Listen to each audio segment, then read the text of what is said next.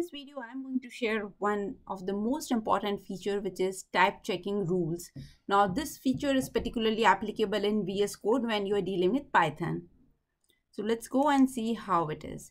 So when I'm saying type checking, it means how your code is analyzed and what are the things which you need to improve, you need to take care. So in order to proceed with that, the very first thing you need to do is you need to make sure that you have PyLens extension installed here, so that it can work on your IntelliSense, type checking, and other coding rules. So once this extension is in place, you can go to settings and search for type checking. And here you can see a drop down which is having three values: off, basic, and strict. So the default value is off. It means no type checking would be performed. Now let me go ahead and switch it to basic. Change the settings, save it, and go back to your code. So as soon as we turn the settings to type checking settings to basic, you can see that a small zigzag line is appearing over here, which is saying that you are not supposed to use wild characters, because when you are using wild character, it means you are importing everything whatever is in the namespace.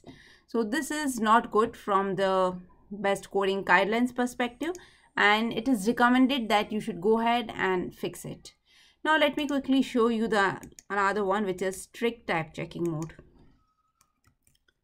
Okay, so I have changed it to strict, save the settings file, and this time you can see that there are a lot many zigzag lines, and that too in red color.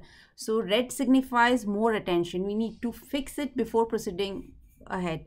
So here you can see it is complaining that you should have return type, and you should not use wild characters. So these are the common things which you need to fix.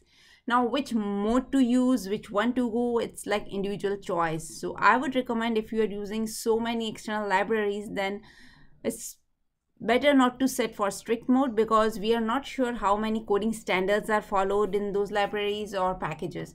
So it's always good to go for basic ones, so at least we can deal with those. And if you feel that you yourself can deal with the things, then setting off would do the best for you.